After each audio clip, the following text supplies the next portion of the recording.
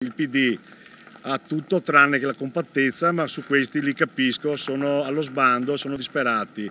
La Lega al contrattacco. In caso di elezioni anticipate, sempre più insistenti le voci che vedrebbero il capogruppo del Carroccio in comune, Sandro Zampese, come prossimo candidato sindaco del movimento. Il suo affondo contro la Leopoldo di Manildo di domenica scorsa. Dovrebbe usare, come è stato eletto dai cittadini trevigiani, il suo ruolo di sindaco per fare amministrazione nel suo comune, nel comune di Treviso, e non per farsi un trampolino di lancio alle politiche, perché questo è il risultato della sua azione. Chiarezza e concretezza, questo è quello che chiede la Lega cittadina, a cominciare dalle spiegazioni sull'annullata conferenza stampa del sindaco in merito al valzer di deleghe.